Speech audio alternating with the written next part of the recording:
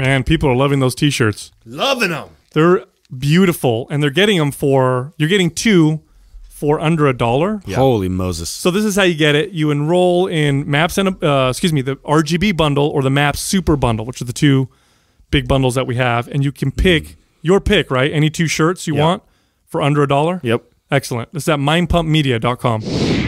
All right, we got some T-shirts to give away. Give away some more shirts. Yeah, we like to do that. Fly away shirts. Where are reviews?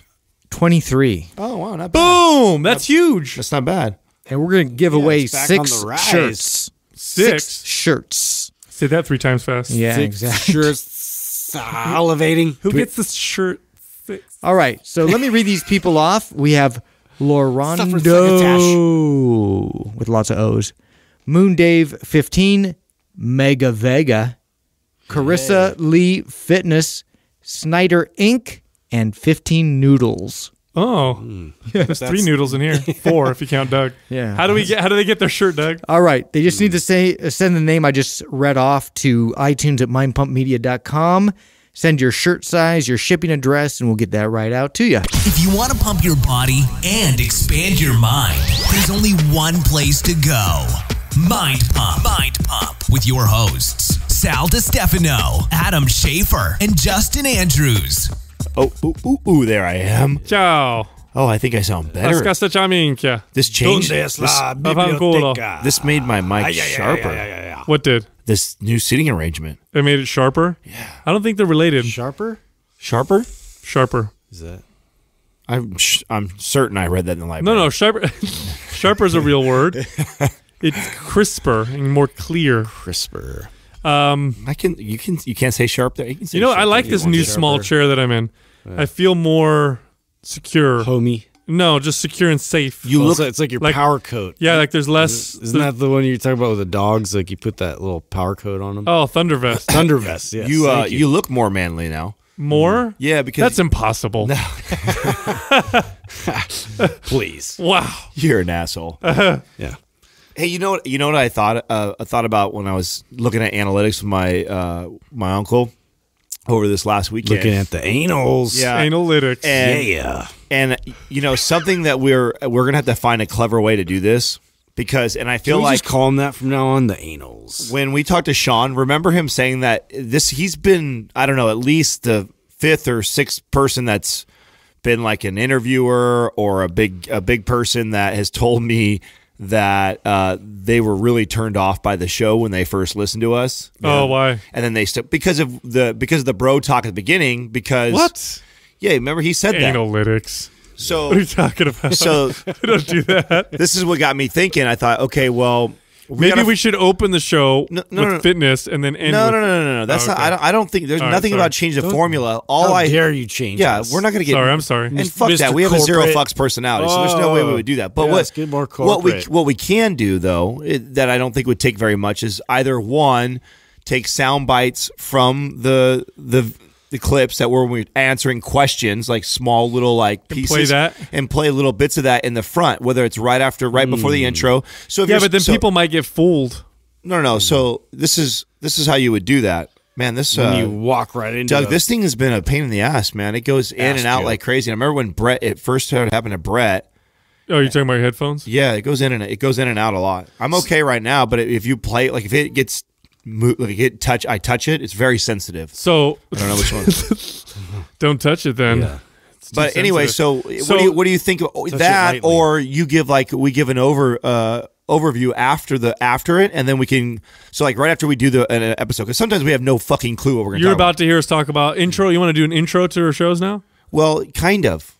And this is why, because I don't think it's broken. I've gotten a lot of feedback of this, and the only reason why I bring it up is because my uncle brought it up, and I haven't thought from that perspective in quite some time, and he brings a good point, because it used to be what we tell people is go back and listen to the first episode, but in reality, most people aren't going to be able to do that. It's 500 something episodes. At one point, I don't care if everybody tells you, oh, you should listen to episode 1 and go all the way through because they tell kind of a story. Most motherfuckers don't have that kind of time, but they're convinced because a good friend told them to come by and take a listen to these guys. One incredible knowledge bomb. Here's the thing. We each said something like that. I don't know, man. I don't know if I want to mess with the formula. Maybe Doug plays with the intro somehow, where he takes little pieces from like some really good episodes, some of our most viral episodes, where you made like a really good point. It's just a quick little soundbite from something we've already done, and that's played inside the intro. I don't know, because at the same time,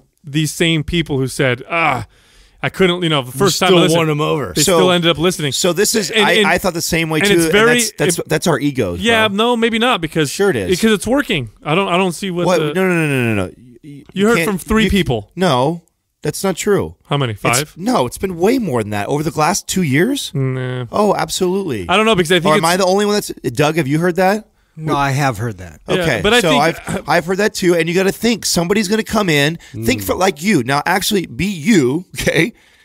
And you just dropped into a podcast. How many people have this podcast? Can you name one podcast you've listened to the very beginning episodes all the way through? I know the answer already, so you don't even have to answer. It's no.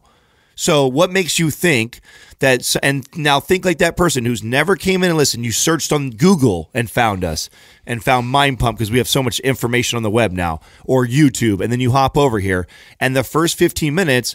All you hear is us talking about dicks and vaginas, which is fine because that's funny, and that's locker room not talk. all we talk about. No. But let's say it is. But let's say it's that episode they drop in on. Right? It's one of 5 that we might talk like that. You know what it reminds me of? It reminds me of when we did that cross promotion with Art of Charm. Yes. Oh my God. That's a perfect example. Well, that was our bad.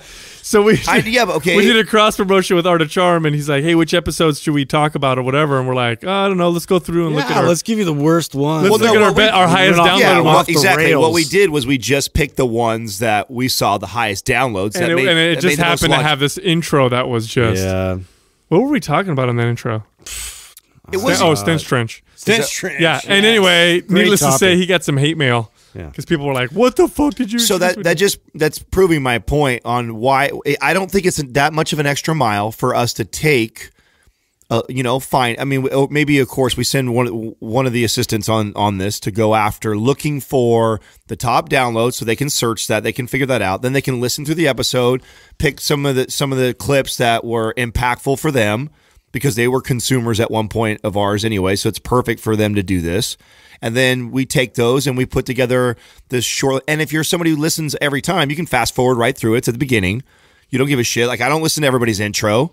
Like, I've heard Fighter and the Kid a million times. It reminds me of like when you listen to your favorite band and they have like this fucking awesome album that's divisive. Like, only some people like it, and then they're trying to go back and like make it more popular and like, make everybody like it right from the beginning. And they end up sucking more. They suck. The problem. I'm just trying to think. I know, but I know what you're talking about. I was on your guys' side for 500 episodes, okay? I've been on your side for 500 episodes with this, but I think this is something that we have to discuss because where we're at right now in the business, there's many people are old, like first 100 episodes are nowhere near the downloads. Yeah, I hear what you're saying. What you're saying is you want to have the intro and then have a bunch of clips from old episodes or whatever, past episodes, and then it goes into the show.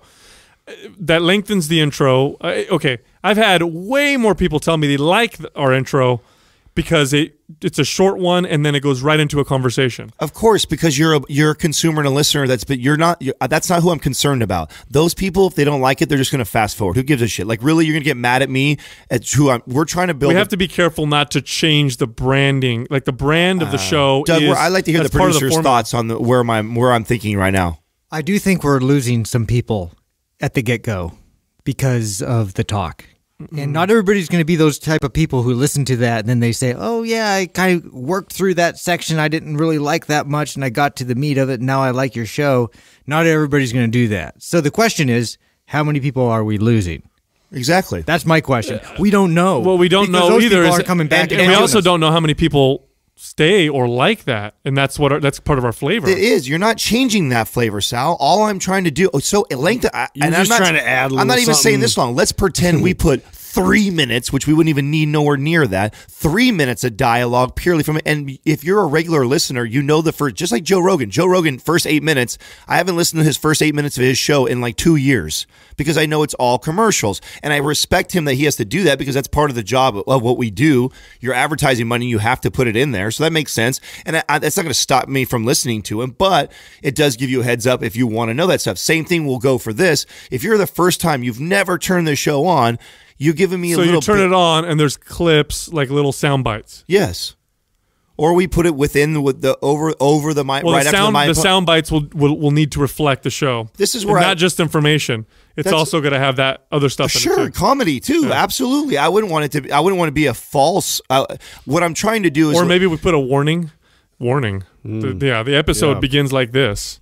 No, no. I don't like that. No, I'm being sarcastic. Yeah, and I think Doug. I trust Doug to probably know or make the best call on this, and especially if he's been thinking about it already. It's been on my mind since my uncle and I talked about this, and I was sharing that, and I like talking to someone who's never listened to the show and they're just now coming in. They're trying to figure this whole business out.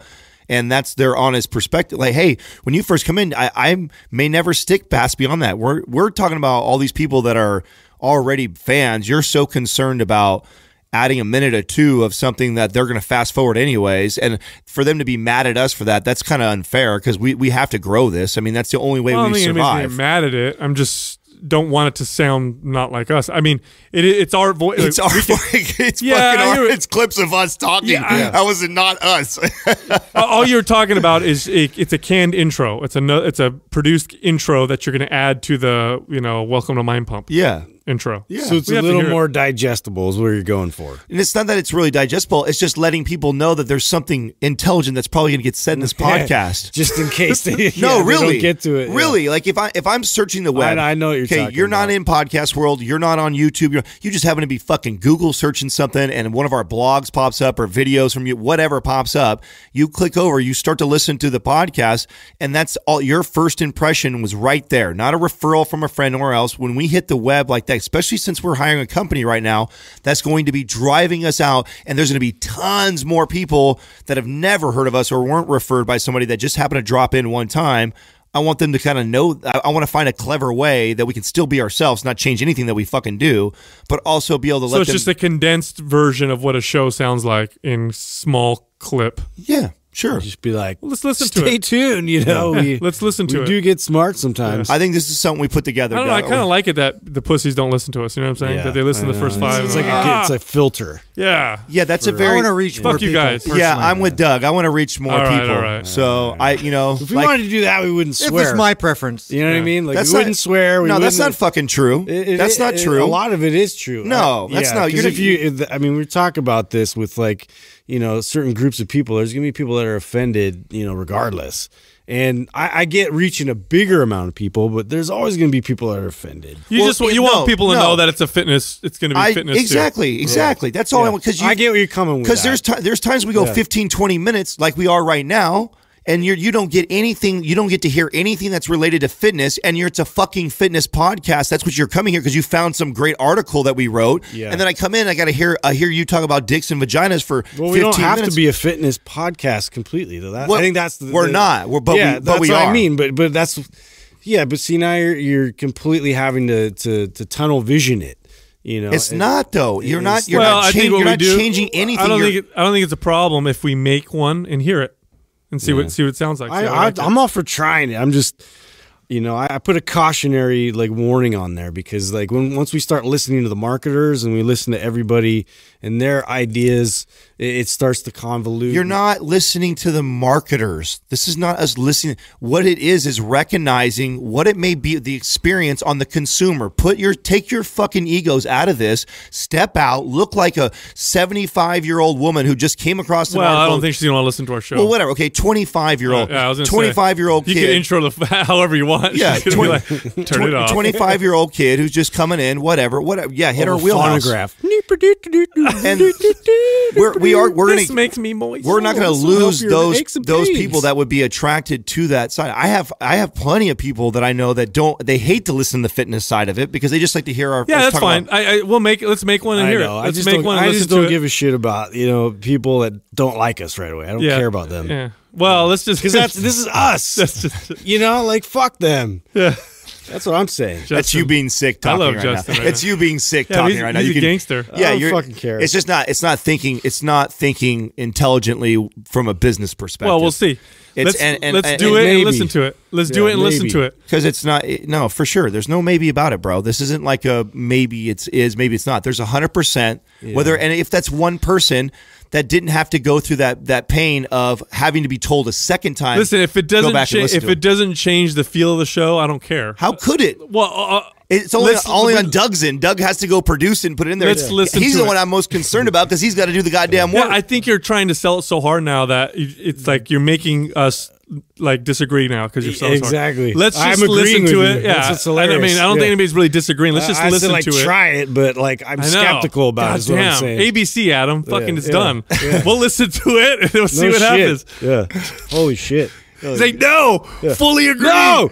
Yeah. Let's commit now. This is 100% going to work. Even Fuck though I haven't everyone. tried it yet. Well, this is Yeah. why I'm trying to get you to 100% commit is because one of the Did you make one already? One of the no, I haven't. okay. No, You I must haven't. have. He's Stop got by it the in way. Because I know this requires work from Doug. Okay, Yeah. this isn't any more work for one of us three. This is going to require work from Doug and maybe Ann. Like they are. Well, I think he's sold too. I mean, let's do it and listen to But that's it. what I'm saying. He's not, I know Doug. Doug doesn't pull the trigger till he gets confirmation from all three of us. And what I don't want it to do is to go by as another thing that's kind of by the side that we need to get to. Yeah. I think this is something, especially with what we have, what's being built right now on as far as funnels and Facebook and getting onto social media. Well, I think platforms. We are about to get an influx of definitely first time dropping in and not referrals more than I think we ever have. I think it would be smart that we move on this sooner than later. That's all. I'm not trying to close you guys that it's a bad or good idea. I'm saying I'd like to hear you guys Let's confirm hear it so it. Doug will do it. Well, I think we should hear it. I think we should definitely hear it. I think if it doesn't change the feel of the show. I mean,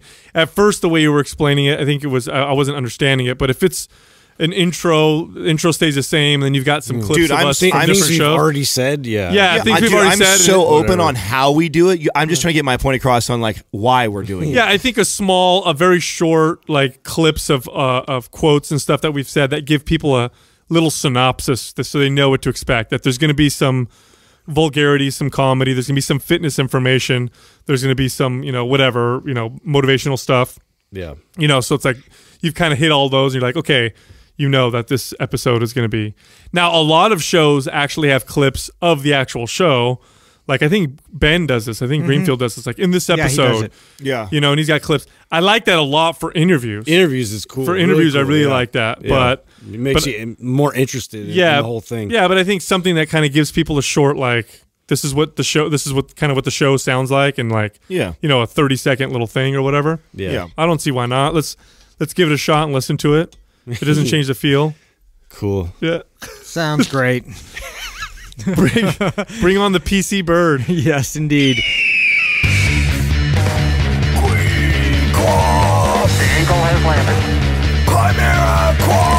Today's Quah is being brought to you by Chimera Coffee. It's the only coffee that is infused with all natural nootropics for a cleaner, calmer, and more focused buzz without the crash.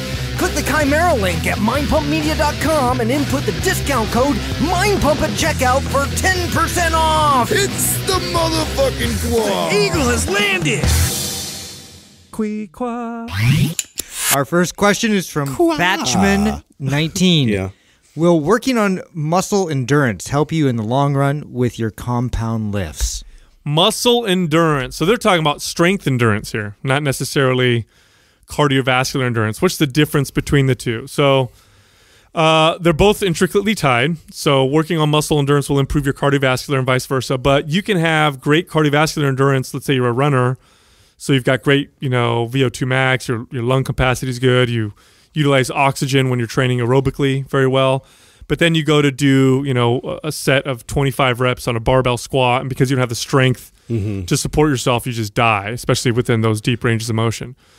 So muscle or strength endurance is what I just described, that 20, 30, 40 reps of being able to. It's almost like a combination between strength and cardiovascular endurance.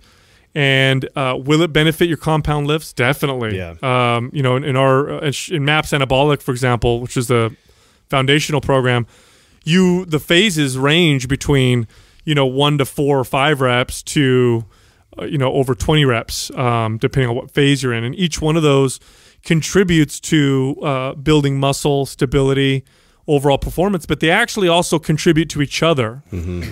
So you'll notice if you've been training in a strength phase for a very long period of time and you're doing lots of heavy, 3-rep sets of whatever exercise, and then you go do higher reps for a little while, when you go back to training for, and I say a little while because if you stay in that high rep range for too long, you'll actually lose strength because you start to adapt to, fully in one direction. Well, it's an important adaptation, to be able to go through that. You want to be able to have stamina. And to be able to control yourself under fatigue. And so, the only way to do that is to go through these phases of volume and going through all those reps.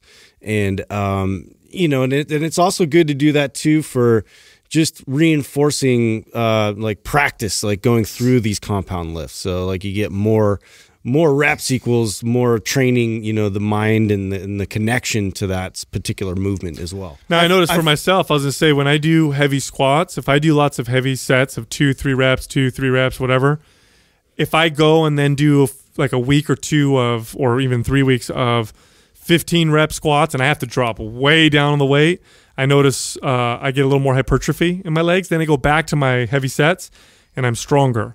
So they all communicate. I wonder if he wanted more like cardio endurance, and if that will help you in the long run with compound lifts. Maybe muscle endurance wasn't where he was, because I feel like that's. So you think he's talking about just like cardiovascular endurance? Yeah. So I feel like that, because that question I get asked a lot because they're so opposite, and people have said like it's going to benefit that, where like muscle endurance and compound lifts, that's kind of a no-brainer that's going to carry over and benefit that. Well, let's talk about that then. Let's talk about cardio. I used to tell, this is how I explain this, like when someone would try to ask a question like this, I feel like what he's trying to ask is like when you do cardio, it's a muscle just like anything else, and you're going to strengthen that muscle, and that muscle is responsible for pumping blood to all them muscles. And when you go to do squats, those are big muscles, especially when you're doing compound lifts, and those muscles are going to want blood at a faster rate and more demand. So strengthening the heart is only going to help that process happen a lot faster and easier on you. So training that really carries over into doing lifts like a compound lift that demands a lot of blood. Well, I don't know about you guys, but if I go do a set of, 20 reps in the barbell squat,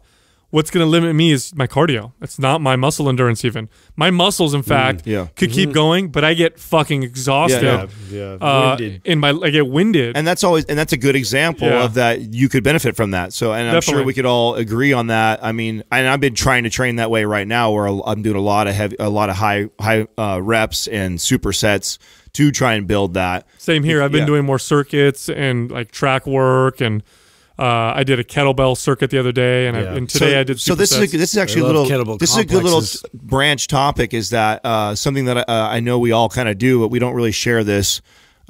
Is when you get, I'll notice that, right? I'll notice that I try and do something that's cardiovascular challenging for myself. And if I have a hard time with it, like that's kind of my indicator, like I've been staying in that 5 to 6 or low rep range for a while. And then now I'll start, and some of the ways I start to do that is I'll just start picking up, getting into the 12, 15 rep range, and then I'll start adding supersets, and then I'll slowly start increasing volume. And then you'll see me do like more like body weight stuff or aerobic type movements to kind of pick my heart rate up. So I'll just kind of naturally do that into my routines. I don't know if you guys do the same way or that's how you, but that's kind of when I notice that. As soon as I notice it, then I start going that other direction. Well, I'll tell you what, something I noticed a long time ago. So first off, I started working out, lifting weights because I wanted to build muscle. And I thought doing cardio was the opposite of building muscle. Like, why would I want to burn any calories, right? I want to conserve calories because I'm trying to gain weight. And about, I don't know, it might have been maybe 10 years ago or so, I started incorporating cardiovascular training a little more regularly into my workouts. Now, I didn't overdo it. I want to be clear here. You could definitely overdo cardio, and you will lose muscle strength and size as your body tries to adapt to become more efficient at, long steady state type cardio, you will lose muscle. But if you do a little bit, enough to improve your health, I noticed, and I noticed with my clients too, I built more muscle. And it only makes sense. If I'm not doing any cardio at all, that part of my body, not stimulating it at all. Well, I'm not optimally, my health isn't optimal. I don't have optimal health because it is a part of being healthy overall. Will improving your overall health improve your ability to adapt to strength training? Of course, absolutely. Just like, why eating more vegetables sometimes will make you build more muscle. It's not because necessarily you've got macronutrients your muscles necessarily need, but it could be the extra nutrients that you're eating and your overall health improves. So cardiovascular training, I think, should be a part of everybody's workouts. I just don't think you need to be extreme with it. No. But you should do some form of walking, hiking, or biking or whatever. Think of the people that need it the most. The people that need it the most are the ones that tend to train in the powerlifting phase most of the time. If you're somebody who works out like Craig works out all the time, he doesn't really need a lot of outside cardio than that. Because he does. Oh no, he's getting some cardio with his lifts. Yeah, he's jumping rope in between a lot of time. He's doing a lot of plyometrics in between. In fact, that's the kind of cardio. So what an ideal routine would include some type of high intensity cardio for a short period of time, and of course, this is taking into account that you have good exercise programming, that you're well rested, and all that stuff. So I'll tell you you want to know how I used to tell athletes getting ready for a show, right? How I'd introduce cardio. So they would start with nothing, right? So you don't get any cardio at the beginning, and I want to figure your body out, what we can do calorie-wise, so I can see they can be on a nice gradual drop. Once we kind of figure out where that maintenance level is, then I entered the very first bit of cardio I introduced is actually 12 to 15 minutes of HIIT post-workout. And the idea of that is when you're resistance training, they say you utilize about 80 to 85% of your glycogen stores. That's totally different for everybody, and that's not an approximate number, but we use most but not all of your storage. So doing that HIIT afterwards kind of empties that completely for yourself, so it speeds up that process for your body to start kicking over to metabolize fat as its primary source because you're tapped out. So you would do that, and I would do that only 3 times a week, and then I'd slowly build on that every week. We'd add just a little bit more. Well, just to maintain, you're talking about high intensity versions of cardio too, just to maintain the abilities. I feel I lose abilities if I'm not ever incorporating it in my training anymore. Where I want to keep some of those things. I want to be able to sprint, every now and then, and be able to throw something and move in a particularly high intensive way. I need to maintain that, so I have to make sure to really, if I haven't had that in my programming for a long time, I definitely throw that. That's a good point, because if you value that, if you value being able to move fluidly, be able to have some, explosive endurance, also have some good strength, and have some, long endurance, you might want to incorporate all of it. My ideal situation is I'm doing my resistance training, and I've got my my weight training type programming, and then I'll throw in days of high intensity short type workouts, whether it's a circuit or something with the sled or a jump rope. And then whenever I have time, and this is sometimes 2 days a week, sometimes it's 4 days a week, I love to go outside and go for a walk. And luckily we live in a place like California where we can do that all the time. But that kind of meditative cardio for me, I don't necessarily do it to burn calories. I do it because it's meditative. I get really good thinking. If I go with my girlfriend, we have phenomenal conversation.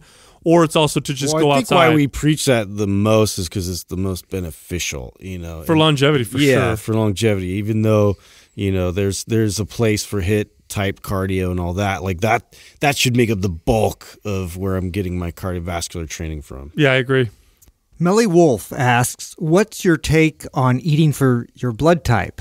Is it relevant enough to use as a guide, or is it the horoscope of diets? No, she's the one. Wow. You guys did some stuff with her, right? Yeah. We're gonna. I don't think this will be, or I don't think her videos will be done in time for that. While this is up. Yeah. Cool. So we'll direct people. She's a over fitness. She squats, man. She's a fitness enthusiast with I think she's going to school for physical therapy. Didn't you guys say that? Yeah. Yep. Yeah. So blood type diets. Interesting premise. Now, for those of you who are not familiar, I actually pulled up because I forgot exactly what the different blood types were supposed to eat according to this diet. So I pulled it up here and I'm reading it off their site. So people with type A blood types, they call the agrarians or cultivators. They should eat a diet rich in plants and completely free of quote-unquote toxic red meat. So this resembles a vegetarian. Then there's type B blood types, which are called the nomads. These people can eat plants and most meats, except for chicken and pork, and they can also eat some dairy. They should avoid wheat, corn, lentils, tomatoes, and a few other foods. Then there's type AB, which is called the enigma. This is a mix between A and B, and they get to eat seafood, tofu, dairy, beans, and grains, and they should avoid things like kidney beans, corn, beef, and chicken. And then type O, that's me, is called the hunter. This is a high-protein diet based largely on meat, fish, poultry, certain fruits and vegetables, but limited in grains, legumes, and dairy. It resembles the paleo diet. So the reasoning behind this is that we've known for a while now that like type O, for example, is called the original blood type. It's the blood type all humans had at one point. And the other blood types came about later on through evolution. And what they're connecting is, for example, type A or whatever, it popped up in Northern Europe around this time. And around that time, they were cultivating dairy. Therefore, this person can have dairy. And I don't know if that's exactly what it is. I'm just kind of making it up, but that's what it sounds like, right? And since type O is the original, diet or whatever, they should eat more like a hunter-gatherer. And so this is this is kind of the logic that they try to apply to this nutrition. The problem is there's very little to no science supporting this. Now, they, of course, have connected blood types to, for example, type O, lower risk of heart disease, but higher risk of stomach ulcers. And they've loosely shown some correlations between blood types and certain microbiomes. What are the compatible ones like that you can... Like, is it just type O? I think type O is the universal, but they can only get type O. So everybody can get type O, but type O can only have type O. Okay, all right. The other ones, I believe, have to be specific or whatever. So, yeah, I mean, very little science supporting this. Now, here's the take. If you're a person eating a typical American diet, and then you buy this book, and then you read it, and you say, "Oh, I'm gonna eat like a vegetarian because that's my blood type," or "I'm gonna eat like a hunter-gatherer." You're gonna benefit really nice. You're gonna benefit all of them probably because you eliminated processed shitty foods. None of the blood types does he recommend eating lots of soft drinks and sugars and other types of things. Pretty much, it's all the meats that they recommend, regardless of what blood type you're in. That's type 1 diabetes. Yeah, exactly. They recommend eating these well-sourced meats and whatever.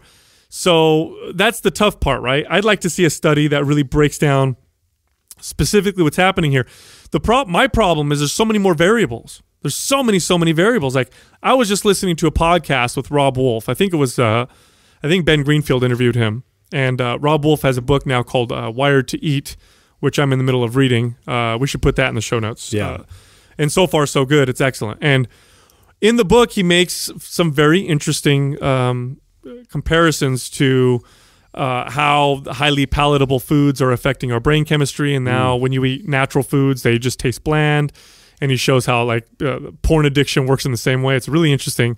Some really interesting stuff that they show in the book. But in there, he talks about these studies that are massive that they're doing where people have these continuous glucose monitors on. And what a continuous glucose monitor does is it tells you every minute a person's blood sugar levels. Okay, so every single minute you can see, and there's tons of data. I think there was 800 participants, and there's every single minute for I don't know how many weeks they tested their blood glucose, and they had them eat different foods. And it was crazy just how individual people's their variance was. Yeah. Oh my God! We saw this is what Ron was. I was just going to say we saw this. We watched him when we saw that firsthand. He must have done I don't remember how many thousands of case studies he had. And he showed us on a graph. I was floored. Yeah, basic foods, too. Well, yeah, exactly. It was like rice. He'd go rice. Here's somebody who is on the glycemic index. It was to the floor, and then someone would be to the ceiling. I mean, it was that much. Dude, they had people in this study who, for example, would eat a banana and they'd get like a normal sugar, load or whatever. The test would show that they're just, very healthy. Then they'd eat a cookie and they'd get a big spike, and you'd be like, well, that's expected, right? Yeah. And then there were people who were the opposite. Yeah. They would eat a cookie, no shit, and their blood glucose would barely spike. They'd eat a banana to go through the roof. Then they would have people who would eat white rice, for example, and they'd have them eat it with a fat. Like, okay, if we throw some avocado and some meat in there, that should blunt, your blood sugar, right? Which is Instead- super fascinating to me because that just shows you like how off we probably are so much, dude. Well, some people would eat shit that you would think like it would be a fat or something, or like I said, they would add a fat to rice or whatever. And at first, their blood sugar response to rice was normal. Then they'd add a fat to it, and it'd fucking go through the roof. Yeah. And so one of the theories is there may be some kind of an immune response where this person may be intolerant to particular food. Cortisol rises. Cortisol tells the liver, pump out, glycogen and Which and I sugar don't care spikes. who the fuck you are. Everybody has a food or a kind of food that they've eaten before, and they just feel like always agrees with them. Yeah, Right? yeah. Everybody does. I don't care who you are, and it's probably different for all of us because I've met lots of people that would answer that differently. But everyone has like a food or food group they can hang out in, right? Well, like me, I'll eat certain starches, and I swear to God, within 30, 40 minutes, I have to take a nap. Like, it fucking makes me, and I know it's because I'm getting a bad response. But my point with all this is there's so many different variables, and I think blood type is this huge huge category within a millions of people with type O.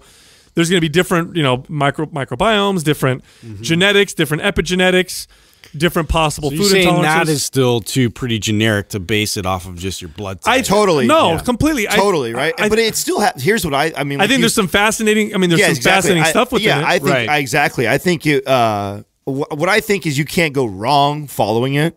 Like the diet they recommend, I don't care who you are, what you're currently eating. It's probably better than what you're eating. It's probably a lot better, actually. I mean, what you were just listing off is the examples of what they would be, the food choices. I mean, they're pretty healthy, right? Mm-hmm. Especially if you follow them right. So, yeah, I think that you can't go wrong. But I think worrying about it too much, like, or focusing on it, like it's a big deal. There's much bigger rocks that most people, for the time being, should be focusing on. I think we've been trying to make connections like this for a while, like big connections, like, oh, your skin color is this, therefore this, or your ancestors come from here, so you should eat this, and even where your ancestors come from, theoretically will make sense, right? If your ancestors are Mediterranean, then they probably will do better with foods that were in that area, type of thing. Mm-hmm. But it's way too many variables, to account for that kind of stuff. It's just too broad. I think. Because you're right. There's got to be multiple generations that came from Mediterranean that have type O and also came from desert and were type O. Right? I don't know, man. I think like I was saying, I think the rules are the same, right? Eat whole natural foods, listen to your body, don't overeat, and just kind of start right there. I think if everybody just kind of did that, they'd feel amazing. And like when we were talking to, I forgot who else we were talking to about this, and they were, or maybe it was another podcast I was listening to where. About 80% of people who get tested just do better with a paleo type diet. That's just what the statistic. But there's 20% that do worse, that need a diet that's higher in carbohydrates. But none of those diets are bad in the sense that they're not heavily processed foods and lots of all these chemical type of things in them. All of them are based on these kind of natural, quote unquote type, what you would call healthy diets. And I know I'm going to irritate a lot of certain people out there who say there is no good and bad food, but that seems to be the general consensus with these studies. I get so annoyed by that camp that has to be like that. There's no such thing as good and bad food. It's like because of demonizing food, and so there's that. It's once again, I know we went to one extreme, right? Demonizing fat, demonizing things that we shouldn't have been. So this was the counter to that, and then now it's waste. Well, dude, I don't want to. I mean, not to go too off topic. No winners and losers. But check this out. Just because I talked about it, group. This was in Wired to people. This was in Wired to Eat, so I'm going to talk about it because it's really cool, right? So when our brains, and he uses porn as an example to demonstrate this. Our brains are designed to desire things like novelty. Of course, men are visually stimulated. And all these things evolved in a natural environment, okay, where you're exposed to a certain amount of females, and those women are willing to do a certain amount of things or whatever, and that's what that's what we evolved seeing. Anal. Thanks. So introduce porn where you're clicking from tab to tab and you're going from shot to shot. You are introducing an environment that never would have existed throughout all of human evolution, and which is why now we're getting men in their 20s with erectile dysfunction and issues because their brains are becoming wired to respond to this insane situation which would never exist in nature. So then when they go to real life, it fucks with them. To normal things no longer become, no longer stimulate them. And they've seen structural changes in the brain, actual structural changes in the brain as a result of this. Now, the same exact thing can be said with food. We have scientists and billions of dollars that are geared towards engineering the most perfect palatable food that combines flavors and tastes and smells and novelty and the way they look based upon what we evolved to desire, but putting them all in a package that never would have existed. Like you would never have these ridiculously palatable foods with these vibrant colors and smells and whatever in nature. So your brain becomes conditioned to this to the point where you go eat normal food, healthy, natural, whole foods, and they're not as powerful. They're not palatable. No. And so it makes it very difficult. That's why broccoli to people's like, oh, that's gross. I'll tell you what, if you never ate all this crazy foods, broccoli's delicious. You'll find that after you do it for a while. I'll tell you right now that this was the part for me, and I was sharing this with you, Sal, when we were discussing this, was when I competed for the first time in my life. I was so dialed with what I was eating. And I know we were just talking about clean and bad foods, but I had none of that shit. And I was always like ice cream, even as a trainer, my whole career, ice cream and candy were like regular things in my diet, and I just worked them off, IIFYM style, So that was so it was always in my diet, and I was never really a big fruit and a vegetable eater. That was definitely bad on that. Got my protein because I want to make sure I build my muscle, but was not getting that at all. When I went and competed, and I got rid of all of that, and I was eating all whole natural foods, it blew my mind. And it took a good 60, 90 days of like hardcore dieting for me. And then when all of a sudden I had like a strawberry or a blueberry for the first time, it was amazing. It was first time in my life I desired fruit, and now it's become a staple, and I actually crave it. I love it, and I probably can count on one hand how many times I've had candy in the last like couple of years. But I was like somebody who was like every day in my life, and I know that now what that was from. I didn't realize that all that sugar that I was getting, all that fake processed sugar and shit that I was getting in my diet on a regular basis, all the protein. You can tap into that kind of quickly going through 24, 48-hour fast. And just when you're reintroducing food, like when you've been just that restricted, man, does the flavors just like come at you like crazy. And it's just, we're just oversaturated, and we're just flooding our body with all these crazy amounts of flavor. You have to understand, most of the money that goes into these foods, these processed foods, goes into the research on how to make them. And I mean, you're talking about lots of money and lots of time. Yeah. I mean, the engineering that goes into making something that comes out of a box and has a shelf life. Was he talking about Pringles? Remember Rob Wolf was bringing up the example? Yeah, I think it was engineered. I mean, it's insane. They're engineered this way to hit on all these things, and real whole natural foods have a tough time competing with this. And so you're more likely to eat more of them because they're so palatable that they override a lot of the signals that we'll normally get. Like, how often do you overeat, like I said, like a bowl of vegetables or things in the natural state? Not as often as eating processed foods. It's very easy because it overrides those states. So I connected that switch year 2 or 3 as a trainer, and I remember just telling my clients, because it was so hard for me to get them to follow like these exact diets. I finally just said, hey, you know what? You can eat if you eat chicken, steak, potato, like baked potato, things like everything. I let them have all that stuff as long as you just ate whole foods. Like I said, I dare you to try and eat too much. It's hard. If you eat all whole natural foods and you just keep filling up on that, it's pretty hard. It's much more difficult. It's hard to get to 10,000 plus calories. And 10,000 calories can come on you real quick. And who understands some of the secrets of overeating are people who compete in eating competitions. People who compete in eating competitions have learned strategies to override the body's systems that tell you not to eat anymore, that you're full.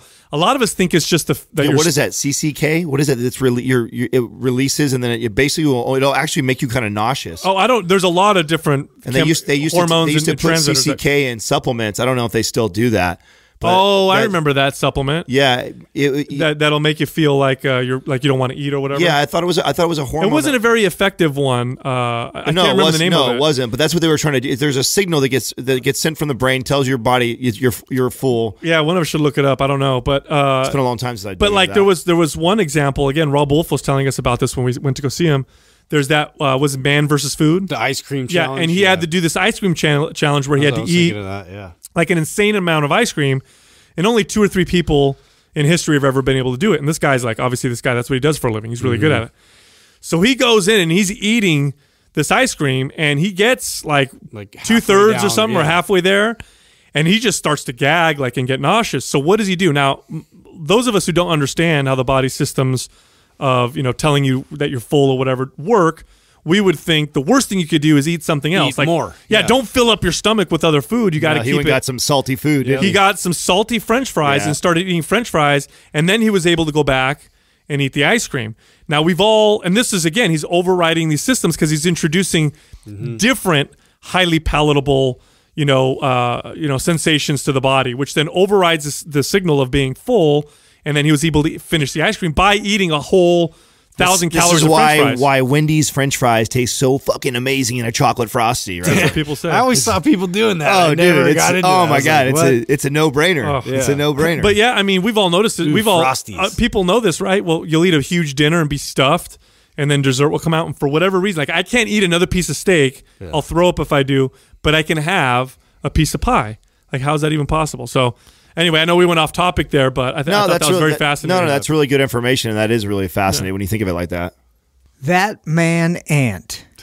For strengthening the shoulders and core, is the steel mace better or are the clubs better? That man ant. Yeah, Justin, those are your those are your people. Those are my fun tools. I would think the mace. That would be my guess. My quick answer. That's better for it. Yeah. Just because you go a lot heavy, but I guess you could go huge clubs though too. Here was my argument, and I mean, there's definitely merit to both, but my argument was more based off of like what I would start somebody with would be the clubs because it's more controllable, and the skill acquisition, like there's a lot more moves that don't require quite as much shoulder mobility initially.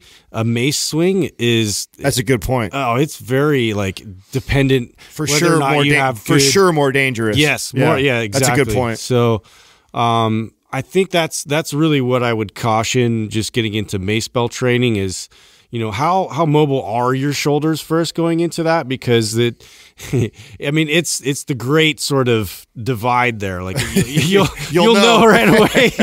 it's gonna fuck you up.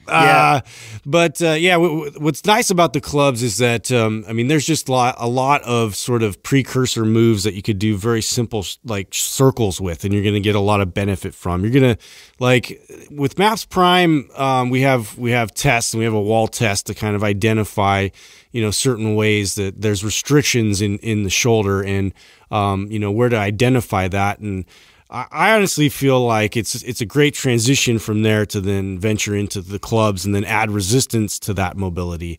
And the clubs are a great source for that, to get those circular patterns, that rotation, that the shoulder. If you think about what you do during the day, how often are you, rotating your shoulders and moving them in a circular fashion, and getting your elbow and your wrists and everything to roll and do all these things that are a natural human movement. Like we are made to be able to do these things, but if we don't do them enough, that's where the problems arise, and that's where we start to get these imbalances, which cause pain and cause. So when I'm doing something, all of a sudden now I'm getting pains in my elbow and I'm getting pains in my shoulder, and most of the time it's because you've turned off that signal completely to muscles that would be contributing in these types of rotational movements. So I highly suggest people look into Indian clubs and steel clubs. Dude, I feel the best I've ever felt in my life right now, and because I've been using Indian clubs and mace now it's been about a year. Are you programming them specifically like you do, or just a warm up? No, there's days where I'll come in and actually do all clubs and all mace. I've done a whole workout like that. I'll sporadically do that. I haven't structured it. I haven't even thought about structuring it, to be honest with you. I've just kind of gone with like, hey, I could do a really good. Yeah, I was curious to see what that would look like. Yeah, so I sporadically do. I've always wanted to do like a rotational, like sort of mod into performance and like how to incorporate that more effectively. And so maybe in the future. So like I would probably do that today if I get more work in. And an example is just because I'm super tight. Like my back, I did hit deads, I hit squats, like everything's pretty. My posterior chain's like fried right now. So I really want to just open that up because I don't want to be closed up. And I know when I stop, if I allow myself to go train my deads or squats again before I do any of that, I'll have less mobility in my thoracic region. Like I can't get all the way back when I go to squat again if I'm still tight, and that opens me up really, really nice. So I'll try and throw one in the middle for sure. That's been in my first 10 to 15 minutes of priming though. I have like a little routine that I've been doing and my squat and my, oh man, I'm deep and comfy right now. And my hips and my knees, my back have felt so amazing. I haven't felt this good in a long time. Yeah, and then to go off of that, like that's one of the reasons why I got into Indian clubs. Well, after Indian clubs, I was just curious at like unconventional training, and I would explore more than anything. I would explore these other options that are out there. And when I saw like what that did without really even diving into full mobility mode, like just swinging around the Indian clubs and then going to overhead pressing, it was just like such a clear benefit that I got immediately from that. So, and it was, I paid attention to that. And also like, you know, I had you guys doing the overhead, you know, the loaded carried walks. Yeah, you that know, makes a huge difference. It's just, you just all of a sudden you have all this support system that's in place, and your muscles respond more appropriately and quickly. Yeah, you're definitely missing out if you're not learning how to use these and incorporating them in some way, even if it's just a little bit, because it is a movement that there is no barbell or dumbbell movement that mimics what you do with these two. You know, devices. listen, you share those right now. We should do like a YouTube series where we give like some. I have a handful like moves that are like staple that have just when I'm keeping those in there, it makes me feel so much better. And the overhead carries are one of those. That's since you've got me doing that, like that's a major one. And then I have a seated, like when I'm down in the seated position of a reverse fly, that it's been a game changer for me. And then my 90-90 maneuvers for myself. And I bet you guys have some that you guys do on a regular basis. I think probably the answer to this is both, right? Which one's better for the shoulders and core? I mean, if you're talking about like you already acquired these skills, then they're both to start necessary. I would start with the clubs. I noticed with the Mace, I get more core. Only I think it's because it's a long lever and it's heavy at the end, and you got to stabilize all that momentum. And it's coming one, in. So that's I'll feel that more in my core. But I bet if you were swinging clubs that were the same weight, it would be pretty fucking gnarly too. That's a good point. Yeah, you'd have to swing because I was thinking the same thing at first too, but then I thought, wait a second, well, our clubs in here we're only swinging what are they, 8s or 12s or whatever, which are huge. Because they make those steel clubs, they can go up to like 20, 30, 40 pounds. Where'd the Mace come from? I know that. Are they both from India? I believe so. I believe so. Yeah. The Mace was originally wasn't it like Gada training? I think is what they call it. Yeah. It was the wrestlers. I think so. Used it. Yeah. Was the Mace to mimic sword fighting? Is that the story behind it? Yeah, it sure feels like it. I would say some bullshit out there, but I would have to go back and kind of look that up. Yeah, I do know that they used it in. It's like a traditional form of resistance training that they use. And if you go on YouTube, you can find some of these. Like these guys who swing these massive clubs. I mean, it's not that much different than what a sword would be, right? I mean, it's a little more evenly distributed on a sword than the Mace, but then again, they used to use a mace too. Like they didn't just have a sword; they also used that's an actual weapon. It's definitely weapons training. Yeah, it's all like coming from that, and then a lot of times, then you can keep one in your car, get some shit, which I do. Yeah. So I think if you pull that out, somebody would just they wouldn't even. They wouldn't mess with start swinging them. I'll do that one where I do the figure eights. Just come right at them. Yeah. Our next question is from Julene Moose. Do you remember your first day as a personal trainer? Did you have any insecurities or fears going in? I remember my first day. I remember the exact. I remember. So I didn't know any better for a lot of the things that I did when I was young. I would just do it because I didn't know that I wasn't supposed to be able to, or that it was something that was difficult or whatever. So I had been working at this point. Let's see, I'm 18 years old. I just turned 18, and you had to be 18 to be a personal trainer. So I was waiting basically for that moment. So I turned 18, and I went to the gym that I always worked out at. This was the 24 Fitness on Hillsdale before they re-grand opened it. And I went up to the front desk, and I had been working out there for maybe a couple years. And I said, "Can I talk to your manager?" So, because I'm interested in becoming a personal trainer. So he comes out, and I shake his hand, and I basically tell him I want to be a personal trainer because I have all this passion, whatever. And I pretty much started selling him on hiring me right then and there. So he says, "Okay." He goes, "Come on in on this day, and we'll have an interview." So I came in, I sat down with him, and I had zero. This is the funny thing. I wasn't nervous at all. I remember I remember it like it was yesterday. I wasn't nervous at all. I sat down, I shook his hand, and I was like, I'm gonna impress this guy right now with how passionate I am. And I think I told him something like, my goal is to be the best trainer in here as soon as I possibly can. Probably came across. You just gotta love hearing that. Some young whippersnapper come and tell you that. It's funny. I said all the right things. Like, I don't know. Like this kid. Yeah. But if I was a hiring manager and some kid came in and said that to me, I'd be like, pff, and that's what he did. He hired me right then on the spot and had me start, I think, like 2 days later. Like, as soon as I possibly could, he had me start. So my very first day walking in, I had zero nerves. No fear, but you have to consider I'd been in gyms, and first of all, I'd been working out since I was 13, 14. I'd been in gyms consistently, nonstop, 5 days a week at least since 15. So I'd go to YMCA, then I'd go to 24 Hour Fitness. So I felt very at home. It wasn't it was like I'd gone into, the place I always go to. So and that's your personality too. You can kind of like get into that sort of a situation, you're going to be able to talk yourself through it, but the thing is, I didn't even think of that. I don't think. I just walked in and just felt comfortable. Like, here we go. Yeah. So I go in there, and there was a trainer I was supposed to shadow during these, what were called Fit Start orientation. So what a Fit Start is if you bought a membership and you didn't buy a personal training or anything else or whatever, they'd put you on a Fit Start. And what a Fit Start was a trainer taking you through 3 Fit Start sessions, showing you how to use the equipment, just acquainting you to the machines and all that stuff.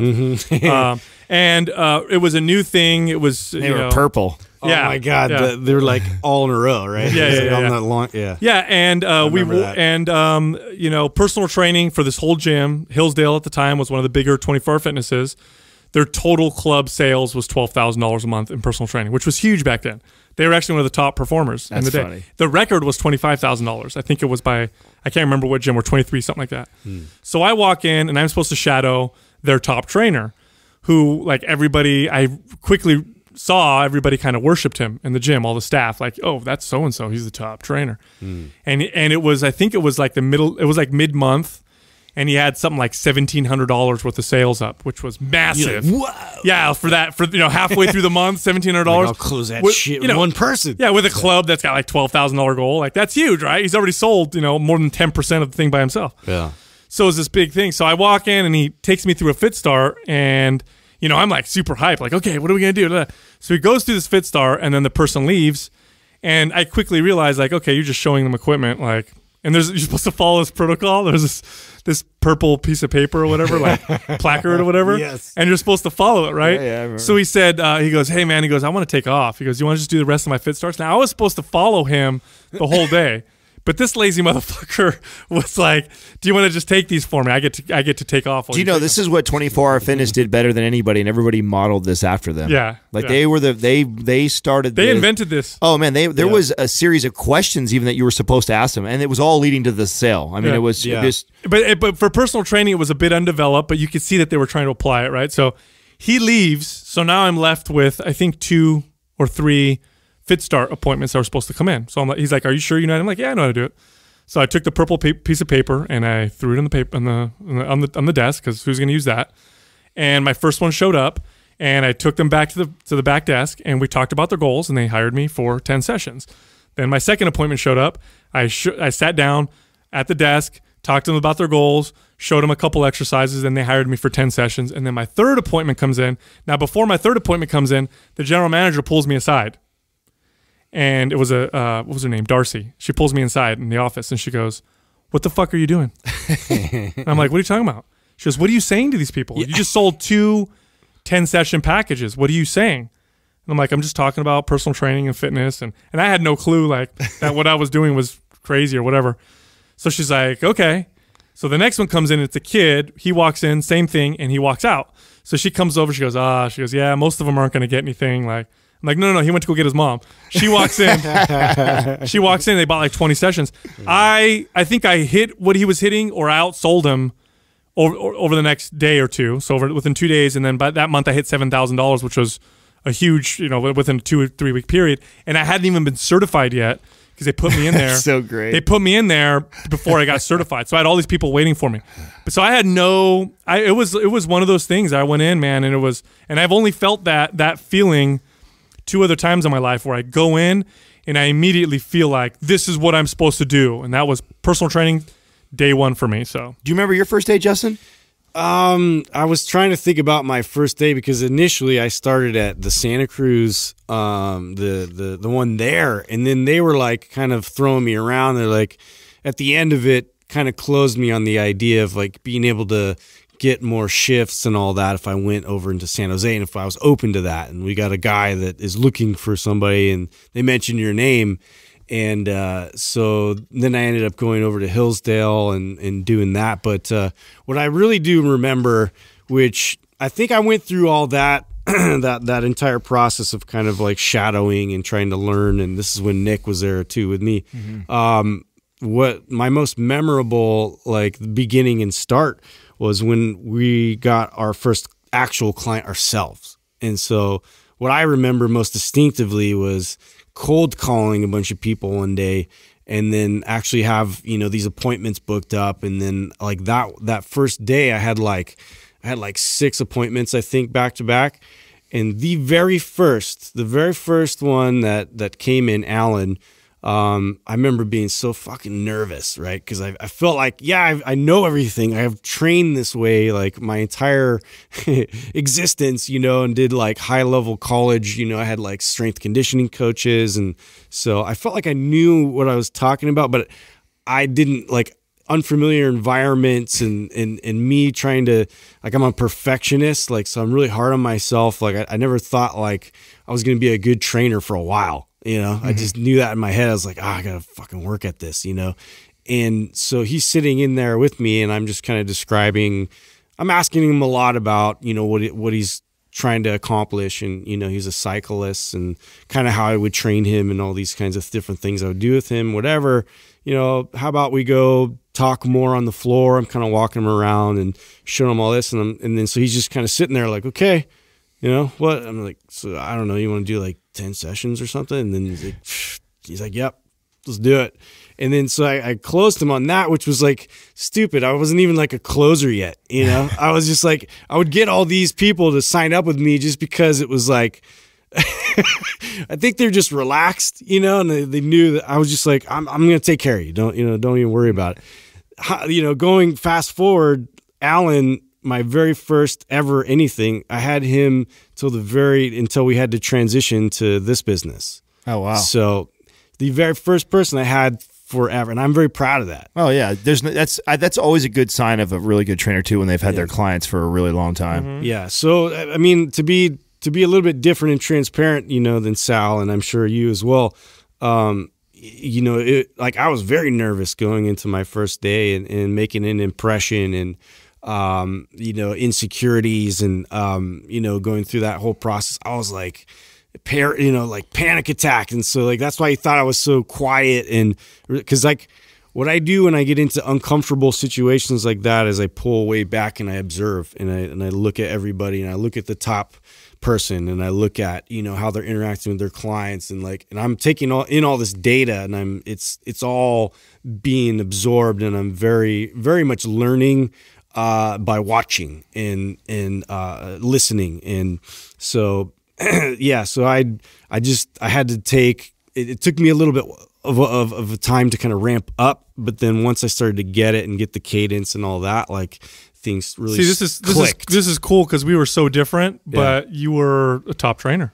Yeah. You know what I mean? Just goes to show. I mean, I had to work for it. But my point is like, you know what I mean? Very different, but very successful. But you did very well. Well, this is what always, I think drew us together too, was that I saw that in him, and I knew that a lot of where my weakness was, his strengths were, you know, so we complemented each other as working together. We worked really well together because of that. Yep. So that for me, I learned a lot of the Schaefer technique. I became a closer by default. He said so. He saw right through Sal's bullshit as soon as he saw him. Yes, exactly. He's like, I've seen this exact. I'm like, I know this method. Yeah, come on, man. Come on. I know you. No, so actually, of course, you know, very, very similar to Sal on so many levels. It's crazy. And listening to him, I get so engaged in the story because you tell that story, and you know, unless you've worked in the company or a company like that, I guess.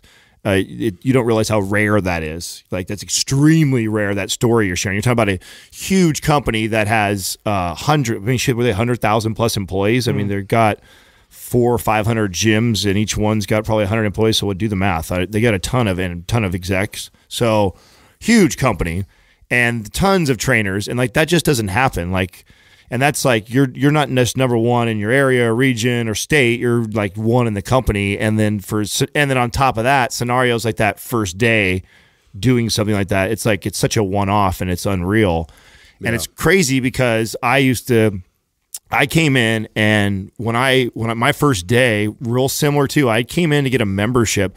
I'd already worked out for like 3 or 4 years with my buddies. I didn't know shit, but I was already interested. I was heading towards kines, so I knew I wanted to be a trainer or in that field. And so I'd actually bought a national certification while I was going to junior college, and I came over to get a membership at 24 Hour Fitness.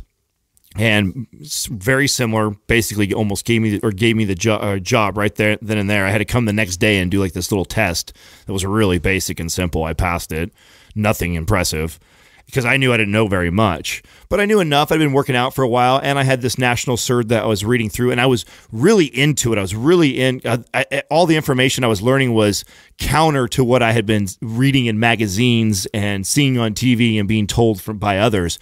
So I was instantly fascinated by learning about the body, learning about how it moves, learning about everything I could consume. I did know that I didn't know shit, but what I did realize really quick, and I came in confident because I did know that the people that I was going to be helping, I would know more than them. And I knew that like I had a little bit to give, and I knew a lot about a little bit.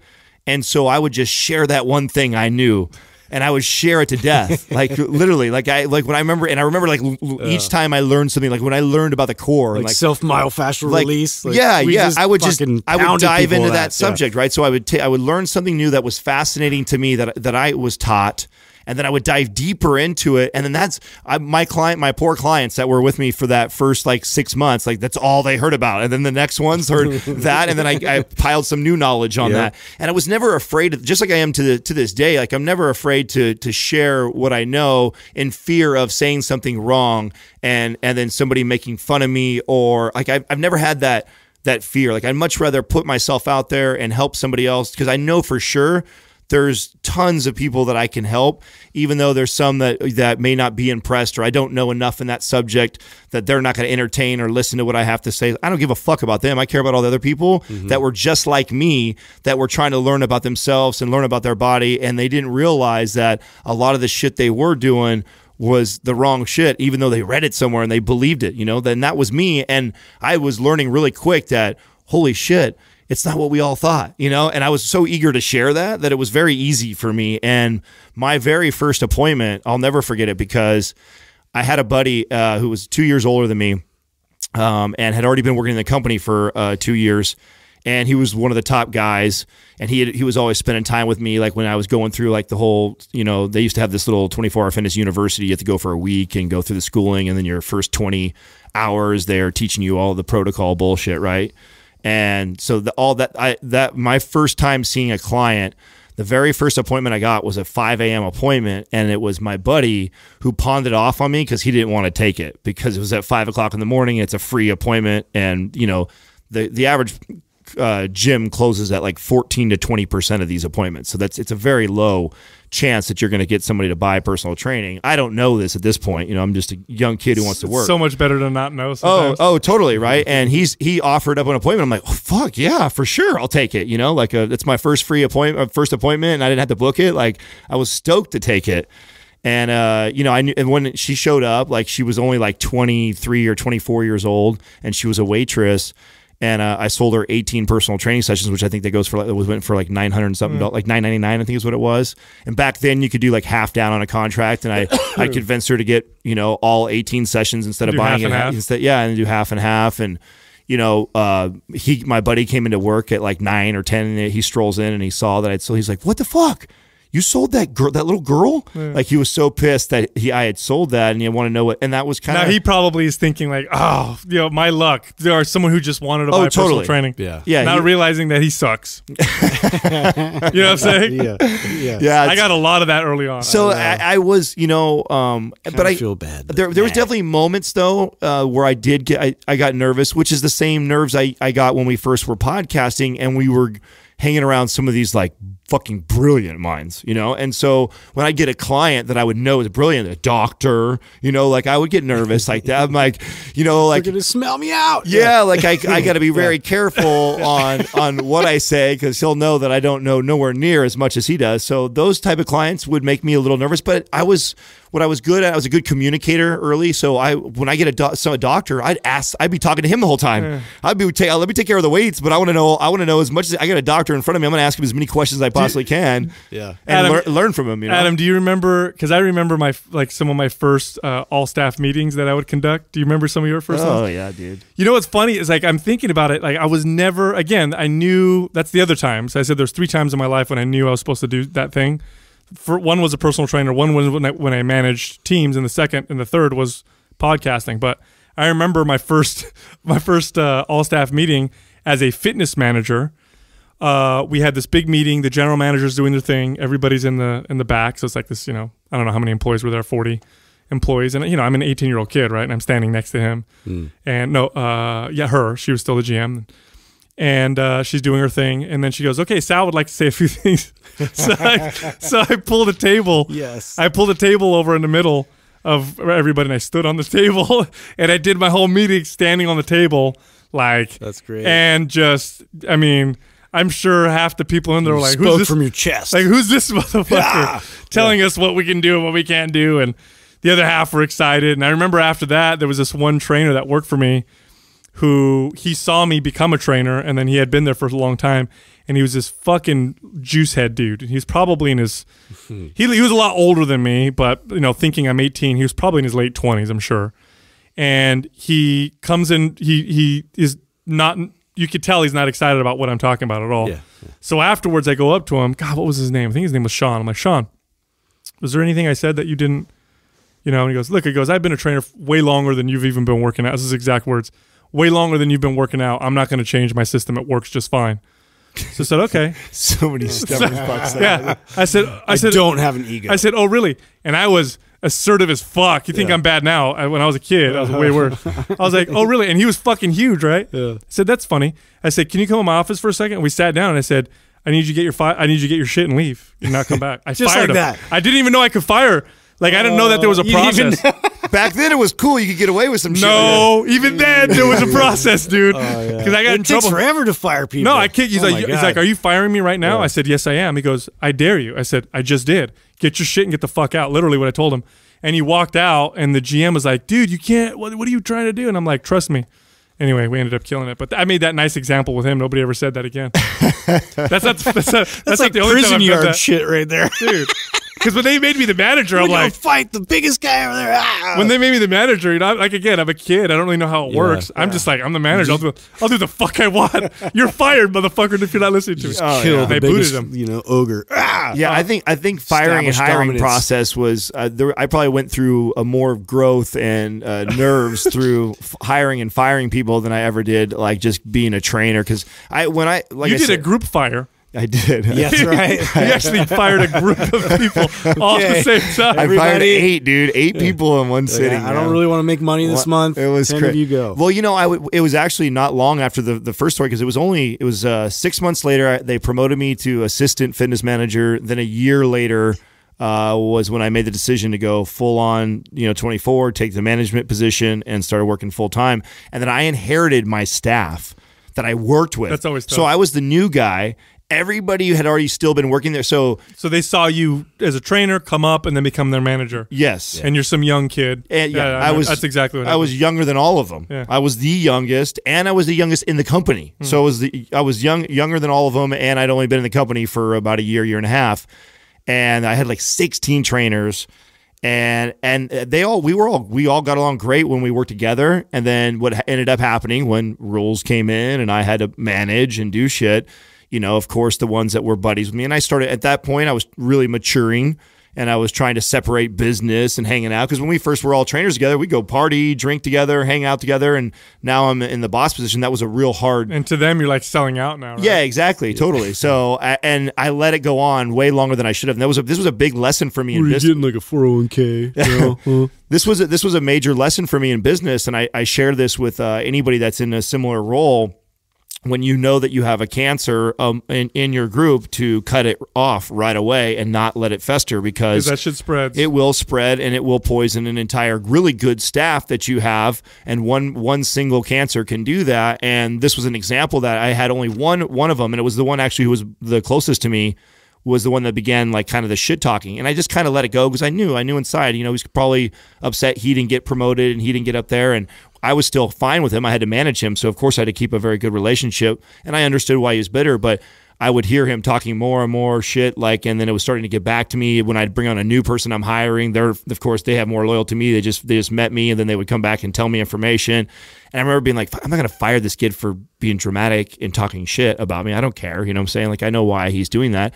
I got to run a business here. But then that kept festering and festering, and then he started poisoning the ones that were coming in new. And then before you knew it, I had like 8 people now that are on my staff that no longer had my back like I had earlier. And I saw the revenue dip and everything. And I remember it was the first time, because just like in leading or in training, when I got into a leadership role, I took off too, as far as, crushing goal every month. And this was my first like little slowing down, like, oh shit, I'm human, I'm not going to just keep smashing goal every month. And it was a huge reality check for me. And it was my staff.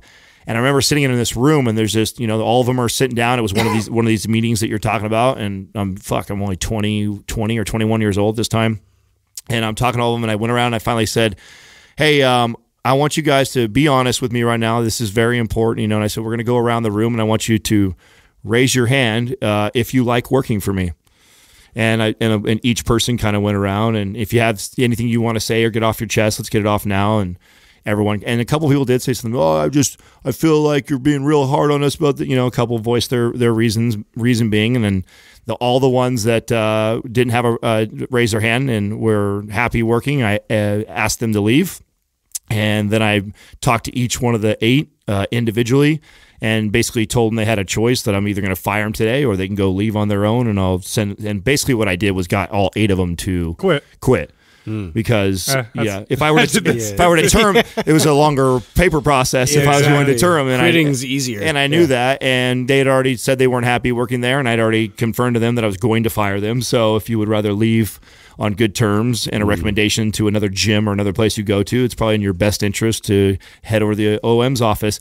And she comes running out after she's got 4 of them on her couch. She can't fit anybody more else in her office. And she's like, "How many are you sending today?" And I'm like, all 8 of these motherfuckers are going today. Coming. Yeah. So, and it was scary because it cut my staff in half, and I thought, oh my God, how am I going to do this? All these clients, and it freaked me. You worked your ass off is what you did. Yeah, I worked my ass off, and we made more money the very next month than we did the previous 2, and it was a no-brainer. But it definitely was a hard situation for me, and it was a long process, and it was a learning lesson, even though it has nothing to do really with.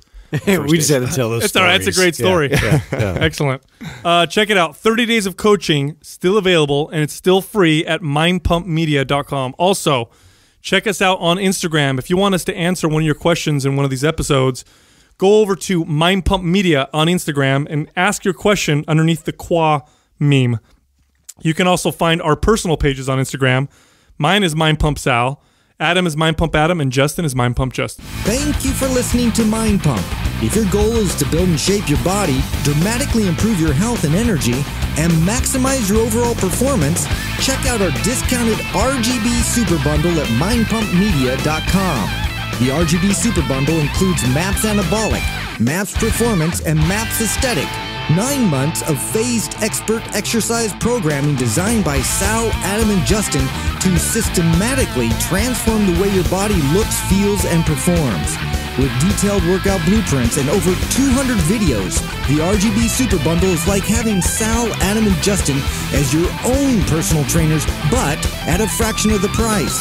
The RGB Super Bundle has a full 30-day money-back guarantee, and you can get it now plus other valuable free resources at mindpumpmedia.com.